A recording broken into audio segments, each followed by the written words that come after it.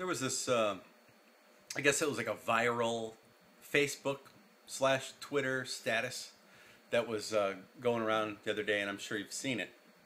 It was encouraging people to post their status as, no one should have to die because they can't afford health care. And nobody should go broke because they are sick or something along those lines.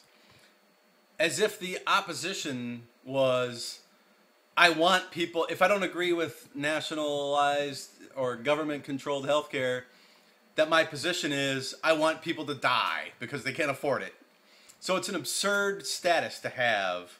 And there's friends of mine, even my niece had that status. But, so I made fun of it by taking another position that nobody else would possibly, like, take the other side.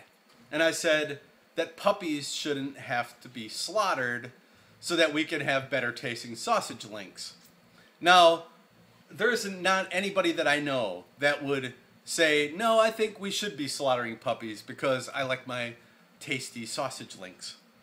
So anyways, somebody that I know copied it because I put that and said, make this your status, and then he kind of copied it and put it up on his status. And he said, what's the deal with this? Obviously, the dude, knew that there wasn't like really people slaughtering puppies, but he wanted to know what the story was.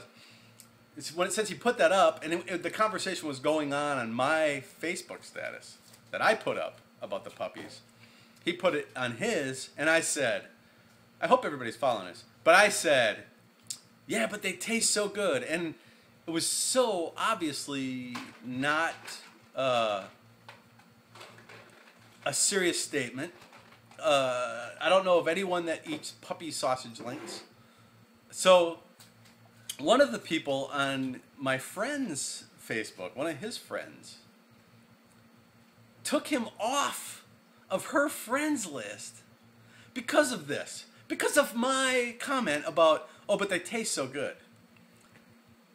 And she says, nothing personal to my friend. And he's like, how is that not personal? You are so sensitive that you can't read something like that on somebody. I mean, clearly you've lived a sheltered life.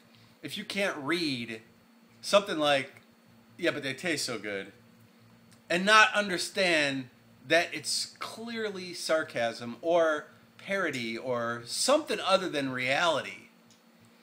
But I guess I'm a bad guy, even though I love animals. I mean, I had a dog that almost lived to be 16, and it was really a bummer because Snoopy was going to get his driver's license like in a couple months, and then all of a sudden we had to put him to sleep.